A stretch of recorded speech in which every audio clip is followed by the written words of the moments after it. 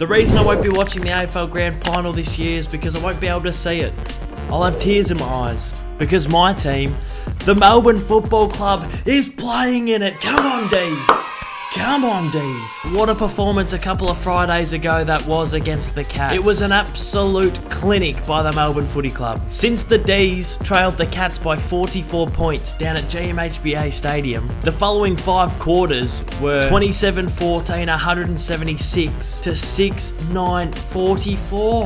That's the most dominant 5-quarter performance I have ever witnessed. This is Geelong's highest ever score at Skilled Stadium. Hey, I said 5-quarter. The D's are taking on the Dogs. Both teams will be wearing their traditional home kits, which is visually a little bit annoying for the viewer at home. When jumper colours overlap, white shorts don't really cut it. Distinctive white kits are a much better way to go about it. And then people say it's not traditional. White kits aren't traditional.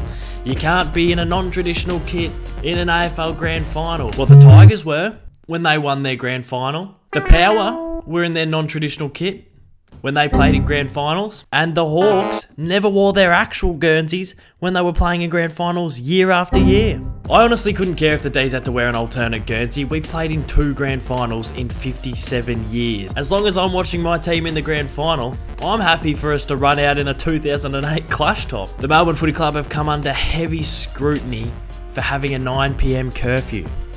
Heavy scrutiny for being disciplined in Grand Final week. While on the other hand, the Bulldogs have been praised for their post-preliminary final beers. This isn't a team over-celebrating. This is a team that's very I can't imagine anybody raising their eyebrows over that. And you look at the Bulldogs celebrating and having beers, and you just go, they are a bunch of loose units. Grand Final week having beers, that's a loose thing to do. And you think to yourself, a team full of loose units never win the AFL Grand Final. It's never happened. Very true. That's very true. I think we need to call Goody. I think we need to get the team on the beers.